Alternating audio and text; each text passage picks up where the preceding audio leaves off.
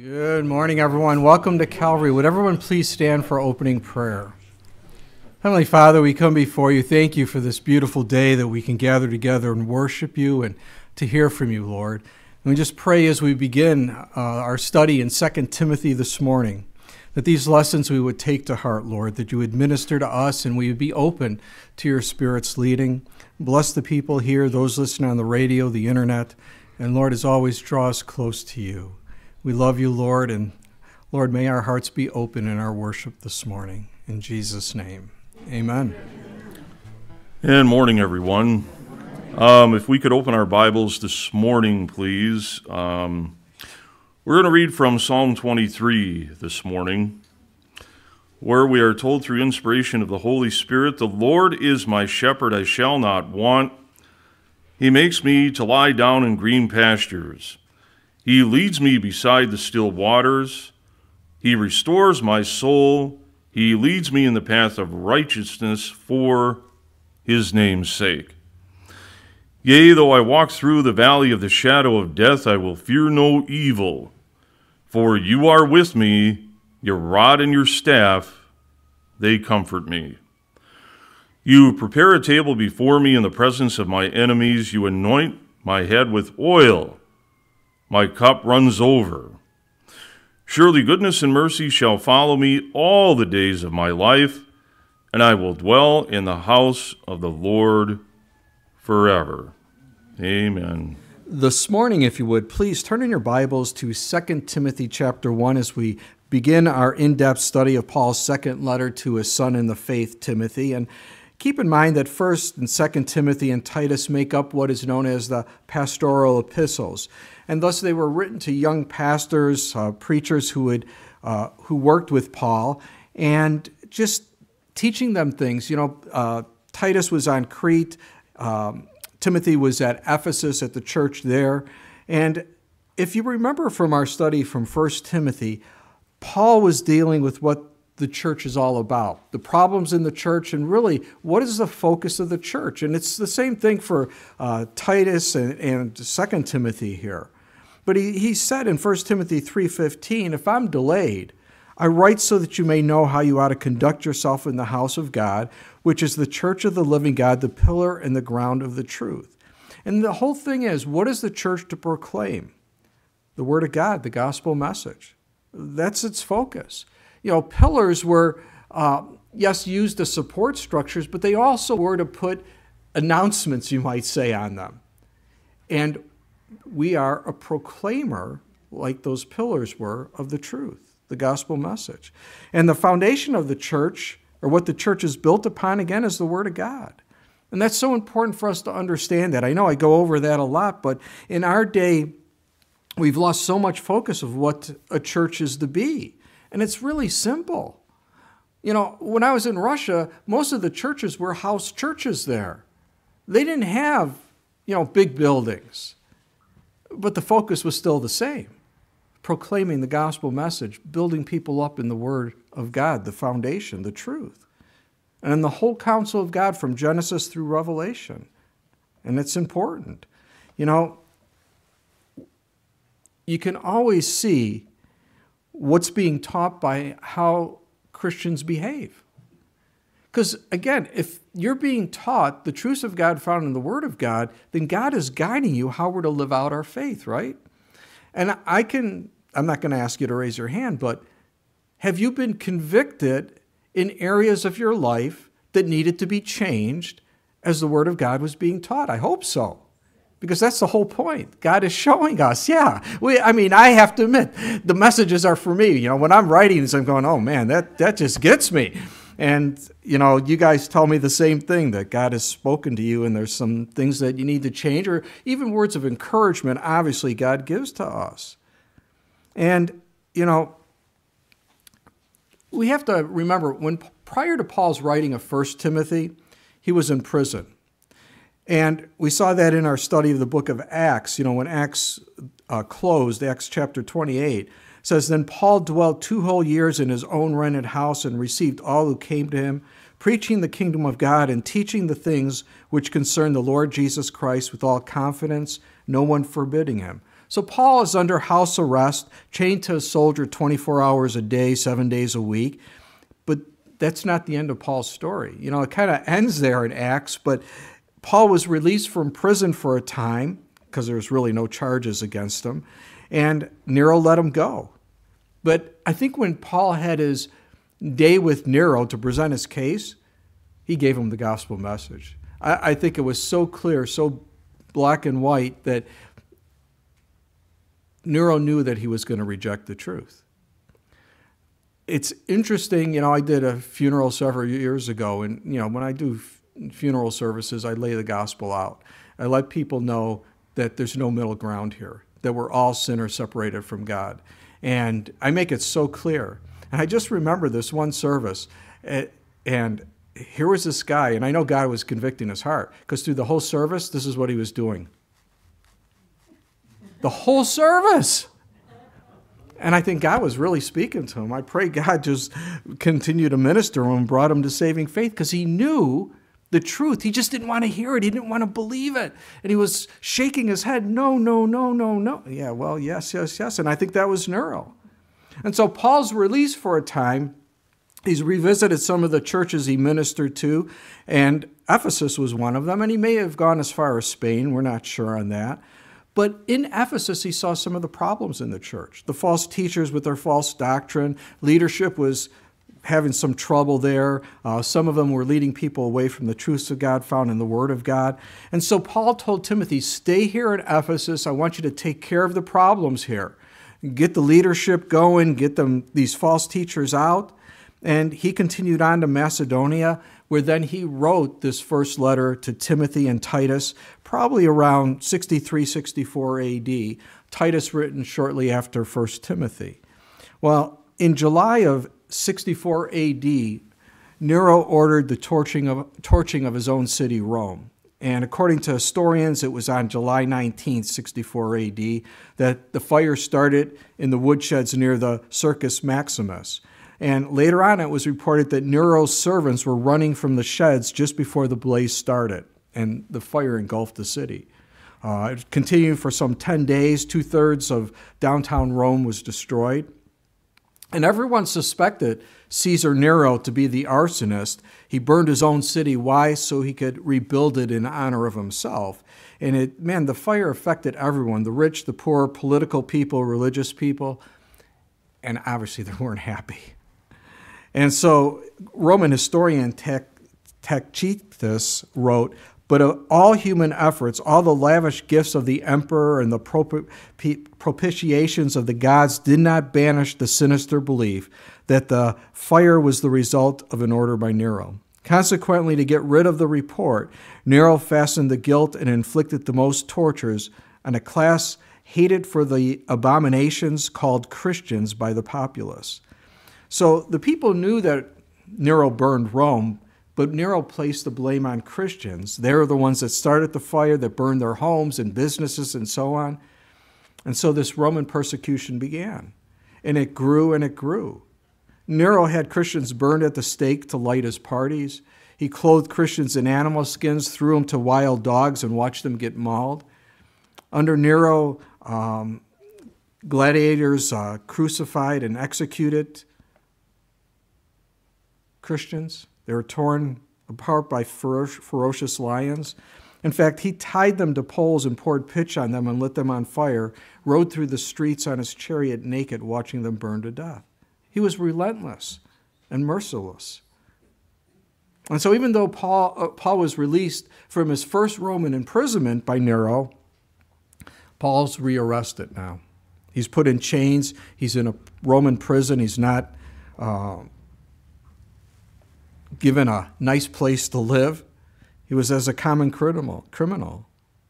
And Paul was a Roman citizen. And he couldn't be thrown to the lions. He couldn't be crucified. So he was awarded the easiest form of execution the Roman government afforded its capital offenders. That was death with the sword by decapitation. They cut his head off.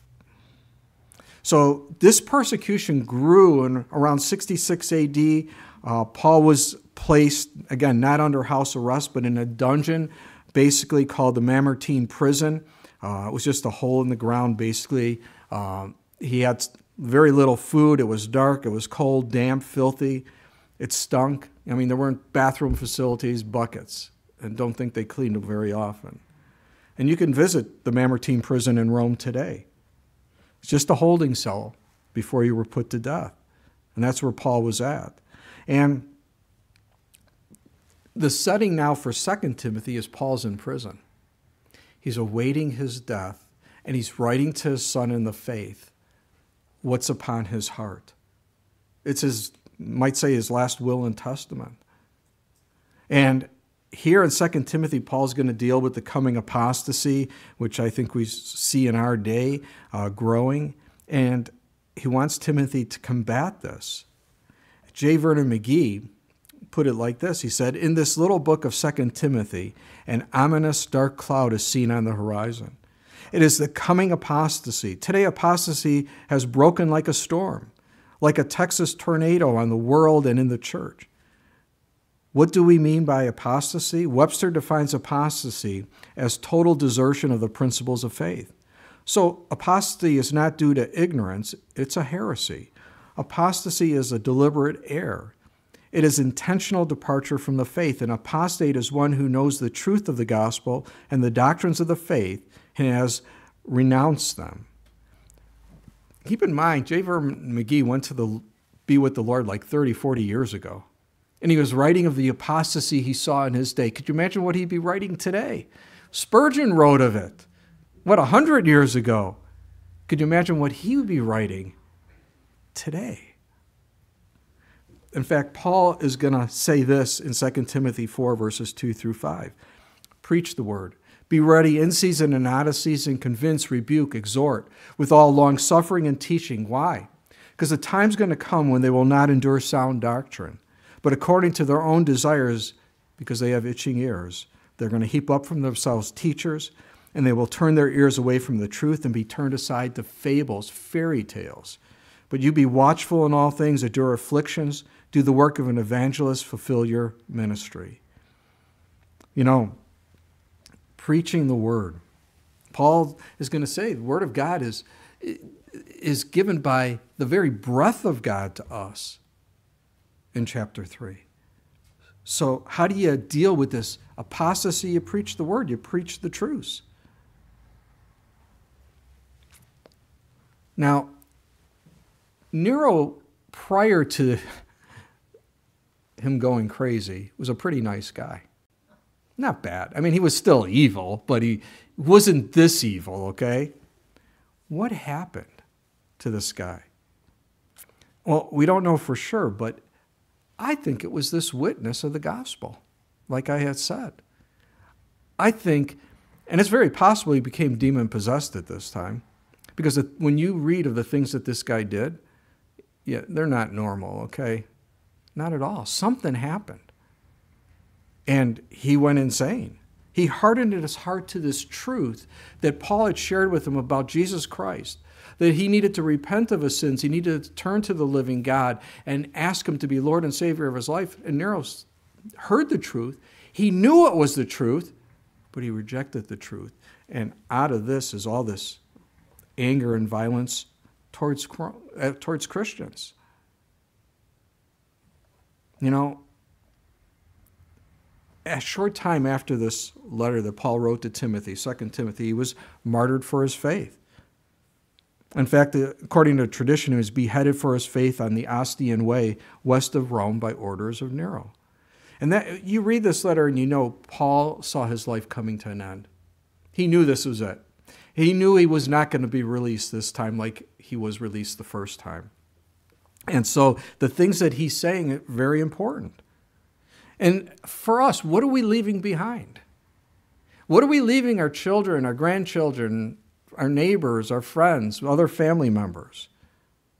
You know, I'm sure all of you know of Pringles, the potato chip, right? The Pringles creator, you know, the potato chips in a can, Frederick Bauer, died in 2008, and he requested that his ashes be placed in a Pringles can, and they were.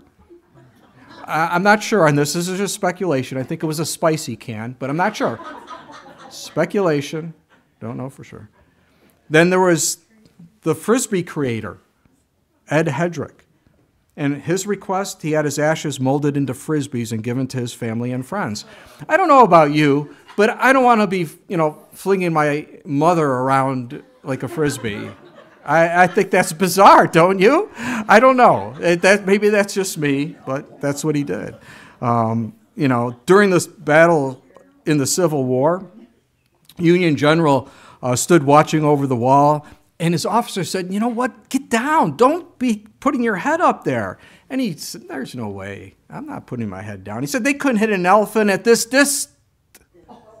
That was it. Yeah, I guess they hit him. That's famous last words, But what about great famous last words? Pistol Pete Maravich, he was a basketball player. He died as he lived. He was collapsed during a game of basketball at a church gym. And shortly before his death, this is what he wrote. "I have finally realized after 40 years that Jesus Christ is in me." Wow, what a thing to leave behind, right? Those are famous last words. It wasn't about Pistol Pete, the great basketball player, but on Jesus Christ and what he's done in his life. Many of you know Jim Elliot, the missionary who was martyred way back in 1956 at the age of 29. He wrote, "He is no fool who gives what he cannot keep to gain what he cannot lose." Yeah, famous last words. Missionary C.T. Studd, "Only one life, 'twill soon be past. Only what's done for Christ will last." Yeah. And this is Paul's famous last words, you might say. His life is going to be over when this letter ends. And he's sitting in this filthy prison. And he's not focused on himself. What is he focused on? On Timothy and the Lord. He wants to pass this on. He lived what he believed. And a theme for this letter, faithfulness in the face of hardship. That's what I see. What about the days we're living in? Yeah, Lord, help me to be faithful in the hardships that we are facing. I talked to some of you and some of the things you're going through, you go, "Man, it's never been like this." Yeah, I think it's more intense now. I think the pressure is heating up for us, and we need to know how to live out our faith even during these hardships. I've called our study this morning, Passing the Torch. Why? Because, again, Paul's life is ending, and he's saying, "Timothy, you're now taking over. I'm passing the torch on to you. I want you to continue on in the faith. I want you to continue doing the work of the ministry." And I've broken the verses down, again, these are in your bulletin, into 3 points: life, not death, 2 Timothy 1:1, love for Timothy in 2 Timothy 1, verses 2 through 5, and keep the fire burning in 2 Timothy 1, verses 6 and 7. So let's pick up in 2 Timothy chapter 1, beginning in verse 1, and let's see what the Lord has for us this morning as we study his word. Paul, an apostle of Jesus Christ, by the will of God, according to the promise of life which is in Christ Jesus. Now, Paul and Timothy knew each other, right? Why did he have to list his credentials, expound on his calling to Timothy? Right? It seems redundant, If I'm away and I'm writing a card to Julie, I'm not going to say, "Joe, your husband," right? She pretty much knows who I am. I'm her husband. So why is he doing this? Well, remember, these letters were not just for Timothy. They were for other churches. It was for the church there in Ephesus as well. And so these were to be read, and Paul wanted them to know that this calling was from God. This was not the will of man. He had the authority then to speak for God. And these were not words that were born out of the heart of Paul, but out of the mouth of God to Paul.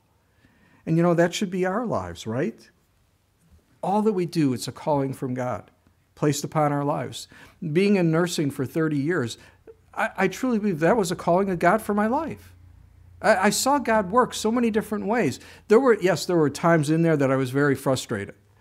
Lord, nothing's happening. But God was still working. I just wasn't seeing it. And then he showed me. And I know that was a calling. Being the pastor here is definitely a calling. I know exactly when he called me to be a pastor. Here in Wisconsin, to be more specific. And you know what?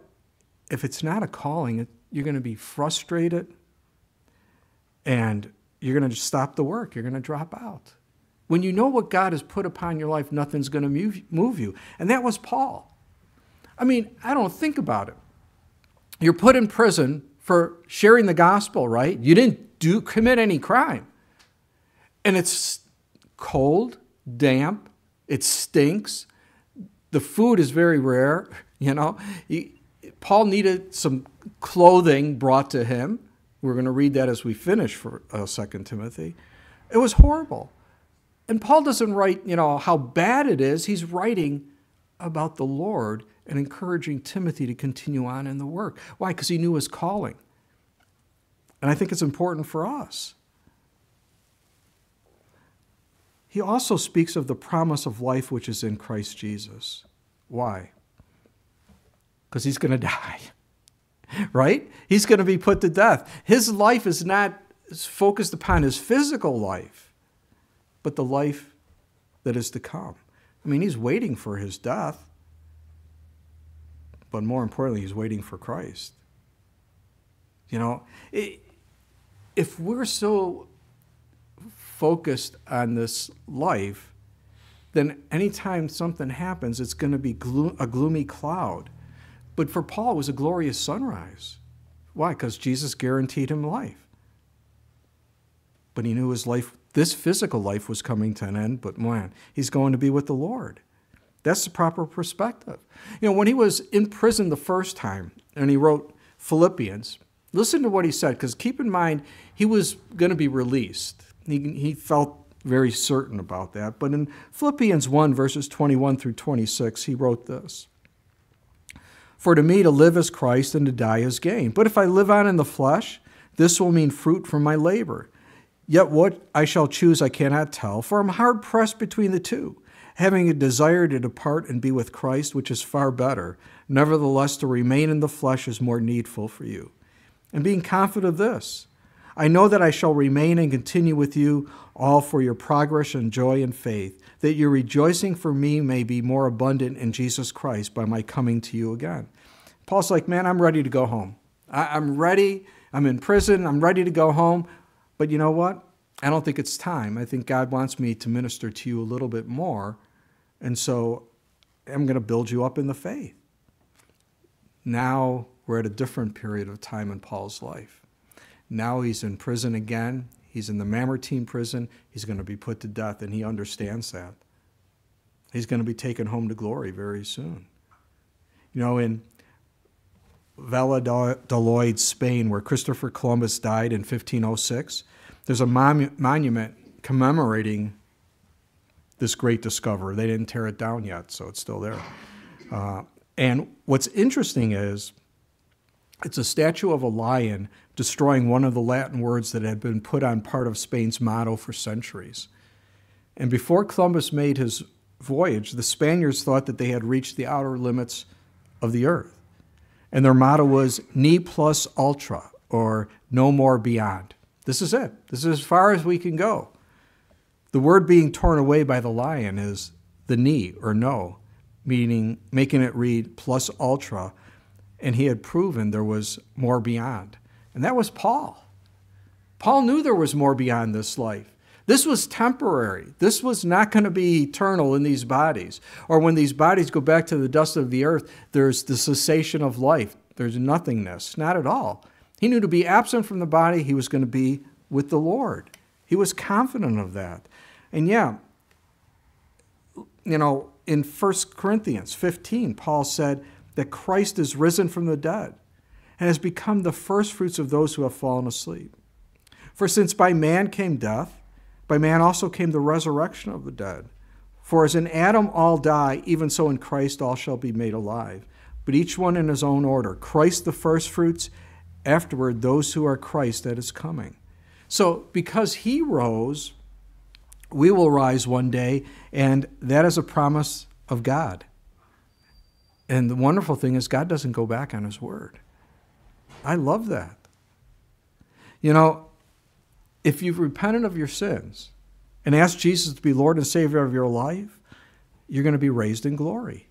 If you rejected that, The ultimate end is the lake of fire for eternity. And why can't these bodies, these fleshly bodies, go into heaven? Because of the sin nature that's still with us. Paul in 1 Corinthians 15 said we all need to be changed. These bodies are going to be changed, just like the Lord's was when he rose from the grave, right? It was still flesh and blood in that you could touch Jesus, right? Jesus ate. So, we marriage supper of the Lamb, guys. Lots of food. So we'll have bodies that you could touch. We're not going to be like Casper the Ghost where, but they'll be different like Jesus, resurrected body. You plant a corn seed in the ground and a corn stalk, and eventually a corn cob grows from that seed. It doesn't look like the seed, but it's related to the seed. And that's true with our bodies. Paul, again, said that in 2 Corinthians 5. We're always confident knowing that while we are at home in the body, we are absent from the Lord. For we walk by faith, not by sight. We are confident, yes, well pleased, rather to be absent from the body and to be present with the Lord. When these bodies go back to the dust of the earth, we are immediately with the Lord.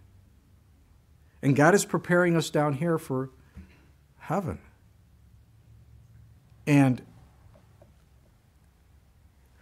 I think that should give us great comfort, hope. I think a lot of people have no hope about what happens when we die. They speculate. There are those who believe in reincarnation. Can you prove reincarnation? Well, can you prove the resurrection life? Well, absolutely. Look at Jesus. Look at the evidence for him. Look at the witnesses that saw the risen Christ. Look at how being in the tomb, being crucified, spear put in his side, he was dead, okay? Rome knew how to kill people. They were really good at it. Placed in a tomb, Roman seal on the 1-ton stone that covered the door to the tomb, Roman guards guarding the tomb, and people have the idea, because they don't want to believe in the resurrection, that the disciples stole the body of Jesus. None of them were even at the crucifixion because they were terrified. Why? Well, John was there because they were afraid of Rome, that this would happen to them. They were terrified. No one was there except John. So they stole the body. Some say it was a hallucination. Well, man, you got 500 people hallucinating the same thing at the same time? Really? That's pretty good. Others said Jesus just fell asleep. He passed out. Well, let me do that to you and see how you respond to it. You'd be dead. Remember when they put the Roman soldier put the spear in his side and blood and water came out. What does that mean? Well, it means that he pierced the heart of Jesus. Blood and water. Pericardial sac around the heart has fluid around it. That water and blood flowed. So he was dead. Now, Spurgeon, he just said it as it was. He said, "Truly it is never a pleasant sound, that rattle of clay upon the coffin lid, earth to earth, dust to dust, ashes to ashes. Nor to the farmer for its own sake would it be a very pleasant thing to put his grain into the dull, cold earth, and yet I know no farmer ever weeps when he sows his seed." Isn't that an interesting perspective? I love the way Spurgeon wrote. It just gives us a good perspective on things. But again, these bodies, flesh and blood, cannot inherit the kingdom of God. Corruption, inherit incorruption, Paul said in 1 Corinthians 15. They need to be changed. And I don't know about you, but I'm glad. I mean, what my dad did when he used to get up from the chair when he was older, I'm doing. I inherited that. Paul said we groan in these bodies. I guess I'm being very biblical, right? You guys too, you know what I mean. These bodies are going to be changed. We're going to get new bodies for our spirit and souls to dwell in, eternal bodies that are never going to fade away, that are never, I'm not going to have to take Motrin. It's going to be awesome. Leg cramps, no. Restless legs, no. Awesome things. Insulin. I won't have to take insulin. You'll see me, man, at the marriage supper of the Lamb, I'll be eating like crazy, okay? Because I don't think you gain weight either, which is really cool. But again, they are physical bodies. Remember what Jesus said to Thomas, "Behold my hands and my feet, that it is I myself. Handle me and see, for a spirit does not have flesh and bones as you see I have." Because that was one of the other things. Jesus just rose spiritually. And, no, you could touch him. So we're going to be changed. We're going to get those new bodies. And, it's interesting because in that section where Paul's talking about that we're going to be changed, that we're going to get these new bodies, he also says, "Therefore, my beloved brethren, be steadfast, immovable, always abounding in the work of the Lord, knowing that your labor or your toil is not in vain in the Lord." In other words, keep serving the Lord until the day you go home to be with him. Don't give up. Keep doing it. Your work isn't empty. We think, oh, nothing's happening. I talk with people and nothing happens. What does Paul say? Your labor is not empty. It's not vain. It's going to accomplish something, but I don't see it. Do you have to? Or could you just believe it? See, that's the thing. Our radio station, it's so fascinating to me because I don't know how many people listen to it, but I always hear people say, who don't come to this church, they say, "Oh yeah, we listen to your radio station. Thanks, man." I get people support the station who I don't even know who they are, but they listen to it. Praise the Lord. I don't have to know. All I have to do is be faithful and do what God has called me to do and let him bring the fruit in. So for Paul, he's not talking about death. He's talking about life, right? He knew he was physically dying, going to be put to death for his faith, but he knew, hey, I'm going to be with the Lord. Well, as we read on here, we see his love for Timothy. Look at verse 2 of 2 Timothy chapter 1. "To Timothy, my beloved son, grace, mercy, and peace from God the Father and Christ Jesus our Lord.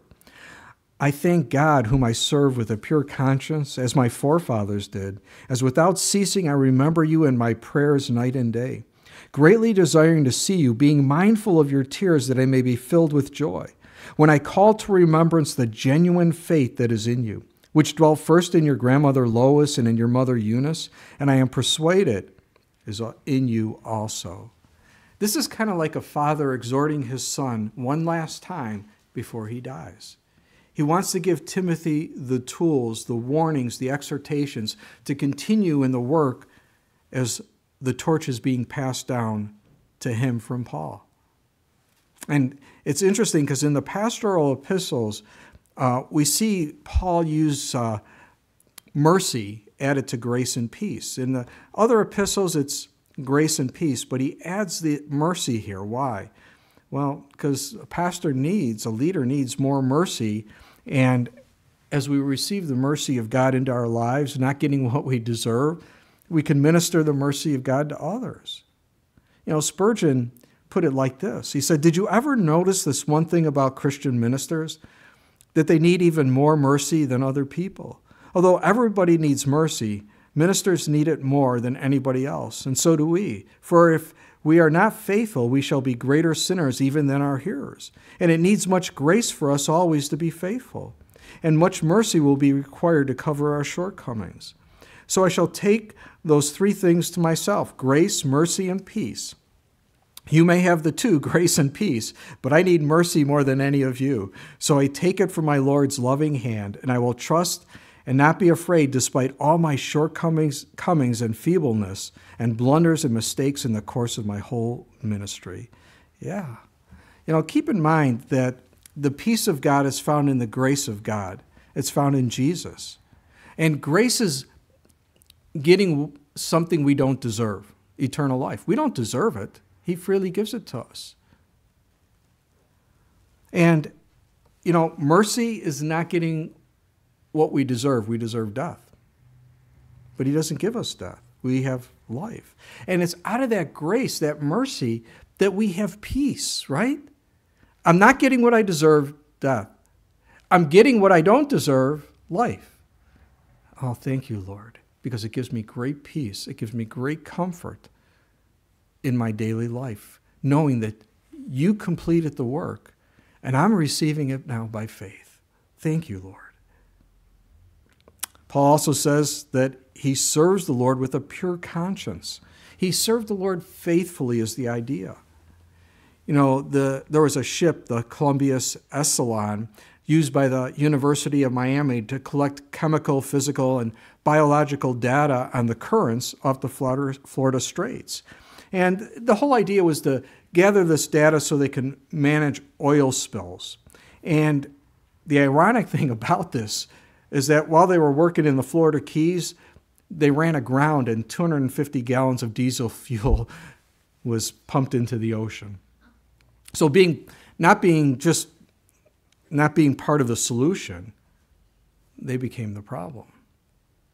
And we have to be careful as ministers, how we present ourselves, how we present the message, because we're ministering the gospel of Jesus Christ, sharing our faith, exhorting brothers and sisters in the Lord, and we need to be faithful.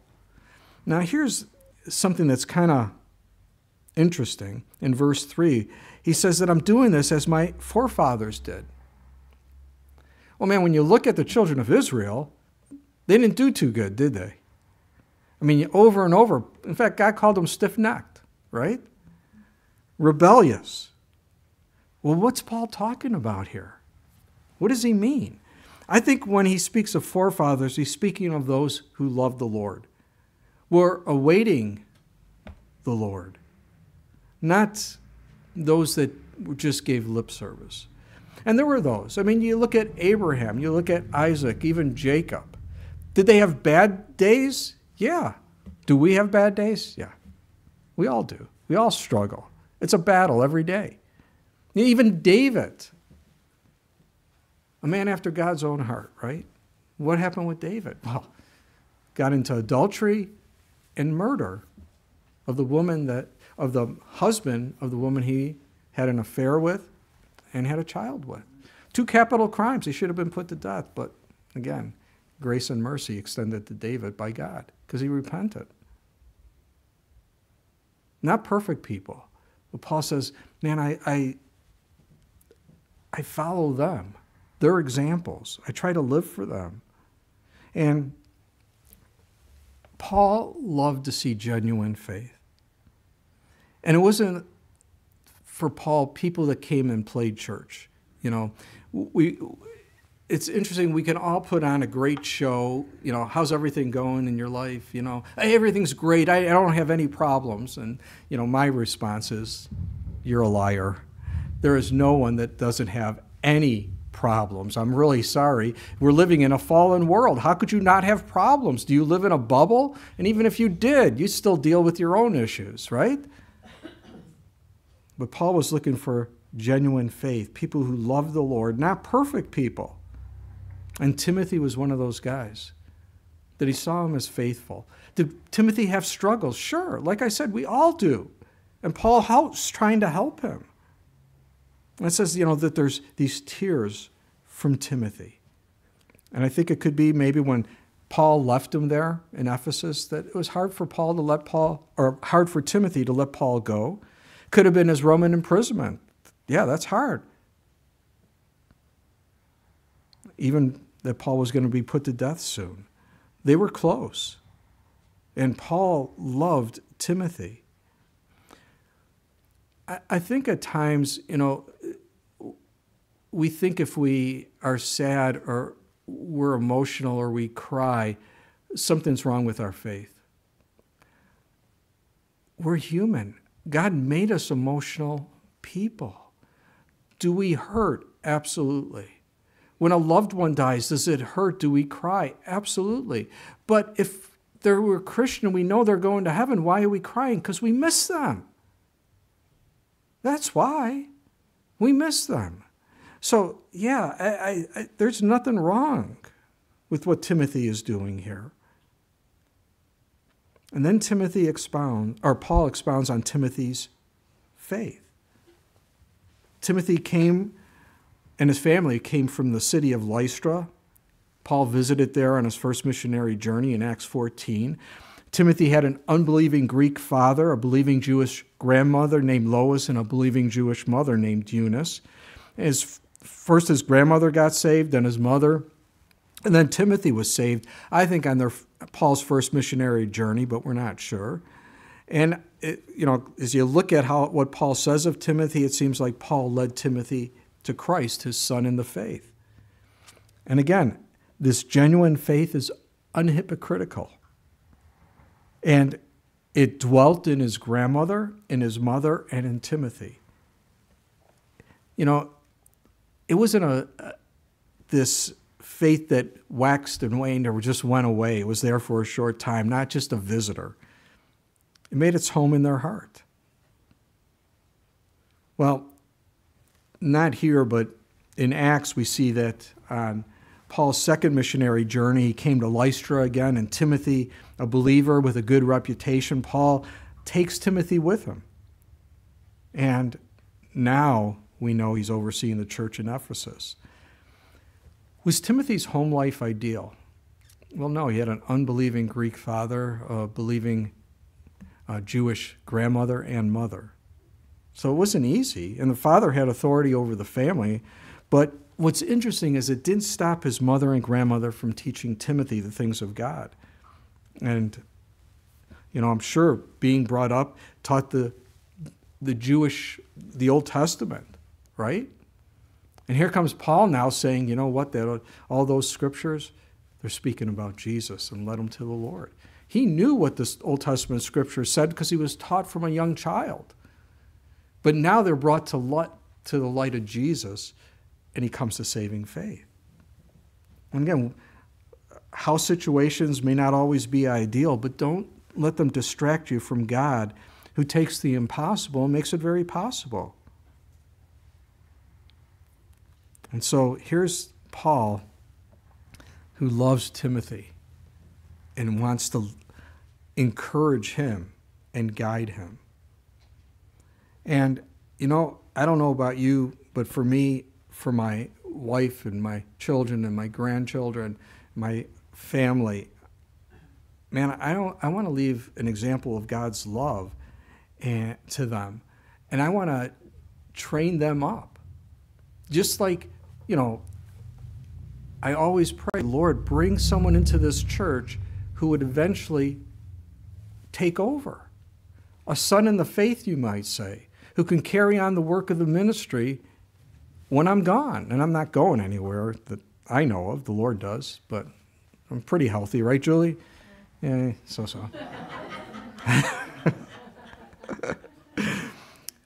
But Paul loved Timothy. And lastly here, we see Paul talk about keep the fire burning. Look at verse 6. Therefore I remind you to stir up the gift of God which is in you through the laying on of my hands. For God has not given us a spirit of fear, but of power and of love and of a sound mind. Way back in 1 Timothy 4:14, Paul told Timothy, do not neglect the gift that is in you, which was given to you by prophecy with the laying on of the hands of the eldership. You think, well, Timothy, why are you neglecting this gift? God has given it to you. They prayed over you. Why are you not using the gift that God has given to you? Well, it's interesting. Maybe fear. We don't know. Timothy wasn't like the Terminator or the Rock. He was kind of a timid guy. Paul was bold. Paul didn't really care what people said for the most part. Timothy was a little bit more timid. And Paul's saying, man, you got to stir those flames and use that gift that God has given you. Now, we also have to understand, Roman persecution was growing.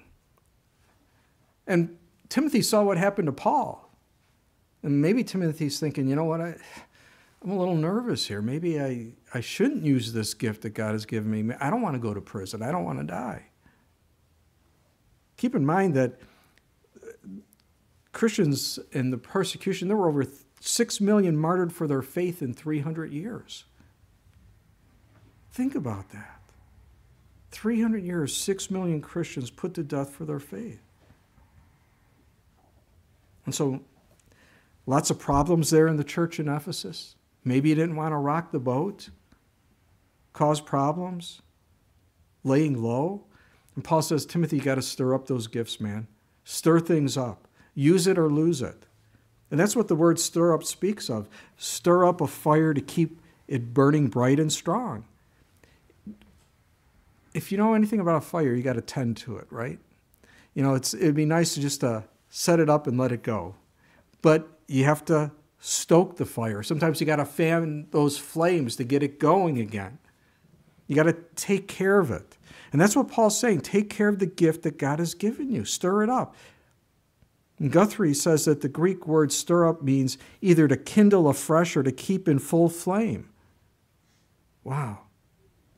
You know, when you look at 1st and 2nd Timothy, there is more than 25 different places where Paul is encouraging Timothy to be bold, not to shy away from confrontation, to stand strong where he needs to stand strong.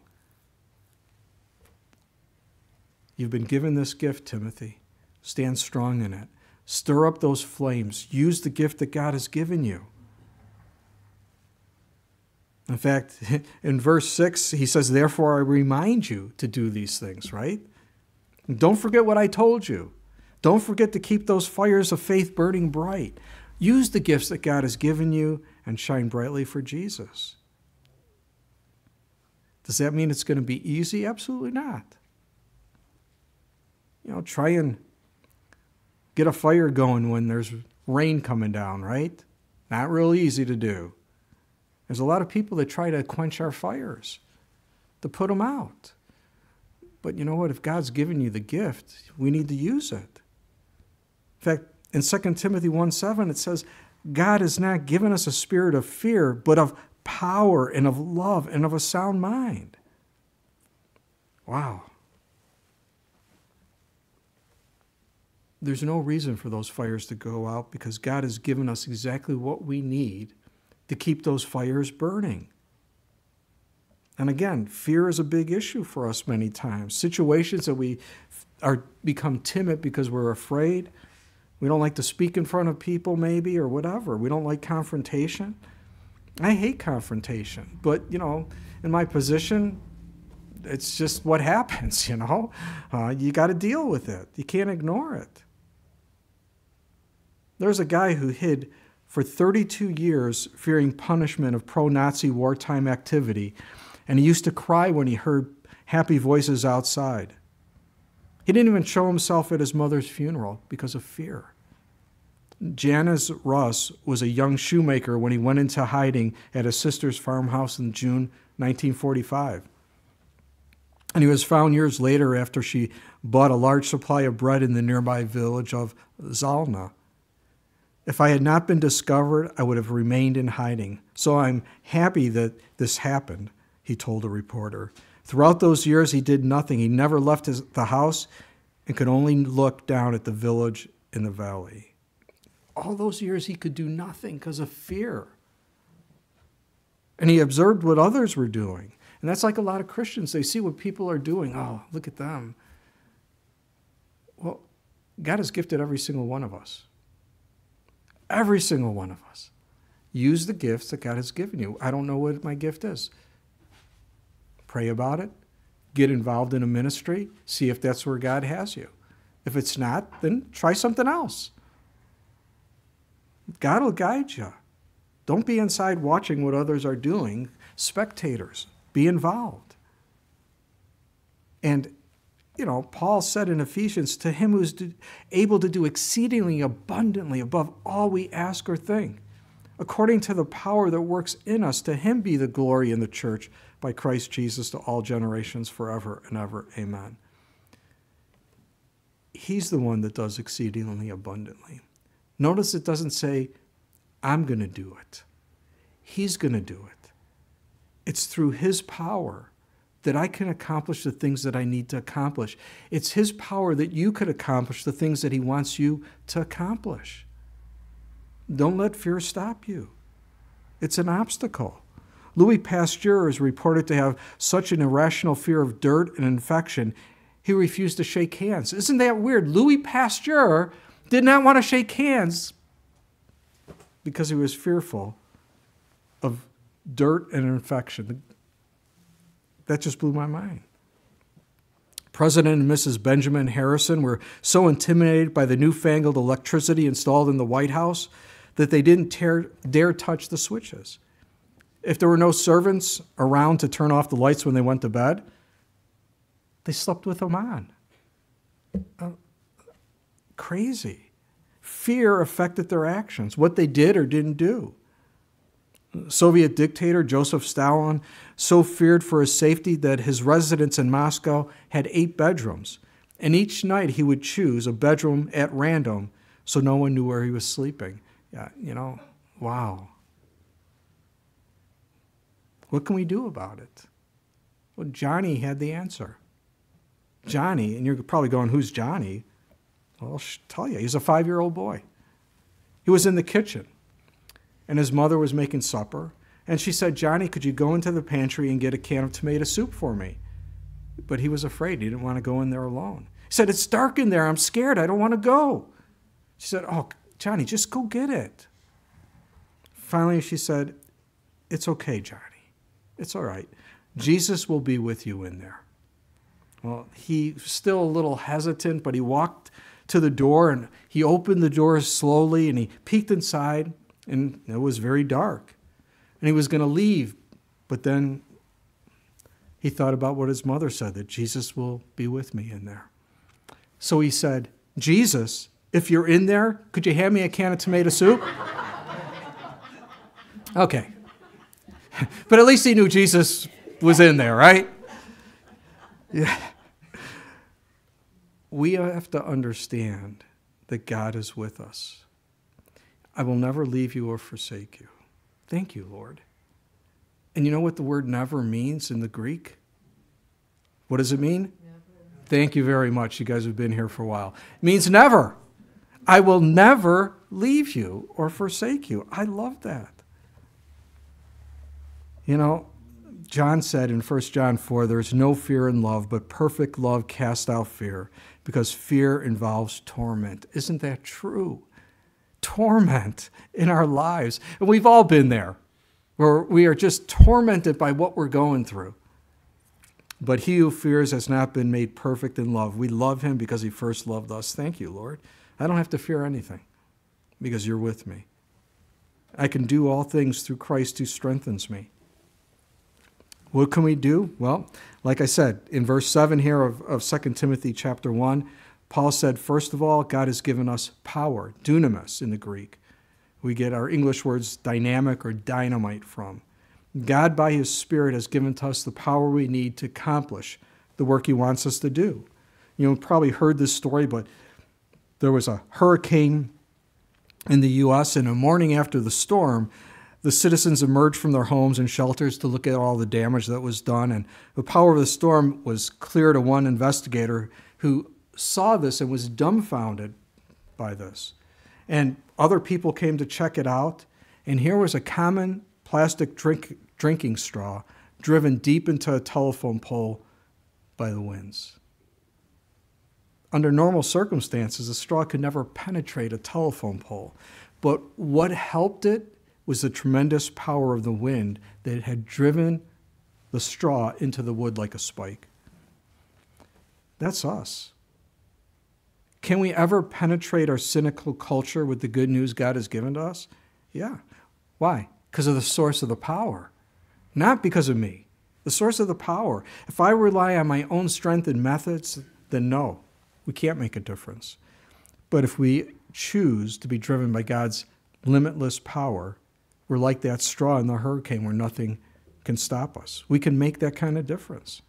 That's God. So power, dunamis, dynamite power, the Holy Spirit. Secondly, God has given us unconditional love, agape love. The power God has given to us is manifested in what? in the love we have towards others. Now, we've seen Christians that go out and the things they say and do, they're doing with a lot of power, but there's no love involved. When we do anything, it needs to be done in the power of God through the love of God, that unconditional love. Because if our love is not based in that unconditional love of God, we're going to go around crushing others. You know, the old Godzilla movies, right? We're stomping on the buildings and people and stuff. No, that's not what we're supposed to be like. The love of God. And lastly, God has given us a sound mind, one that is calm, that is self-controlled. That's the idea with the Greek word for sound mind. A love that doesn't fly off the handle, a love that's not out of control. No confusion or panic should be in us. How important is it in a world today that's crazy? You know, you look at things, you go, how could that be? You know, we've dumbed down a generation of kids. There was one reporter going around asking like 20-something-year-olds questions. One of the questions was, what year did the War of 1812 start? 1969? What? And they were, I mean, it wasn't like a joke.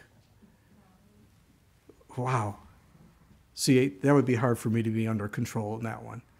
And the guy would just go, yes, that's right. He was just joking with them. But yeah, the guy got it totally, he had no idea the War of 1812 was in 1812. But again, resting in the Lord, in his peace in our lives. You know, God doesn't give up on us. Are we going to stumble and fall? Absolutely. But you know what? God is always there to pick us up, to encourage us. He knows our frame. And we are to love people like that. You know,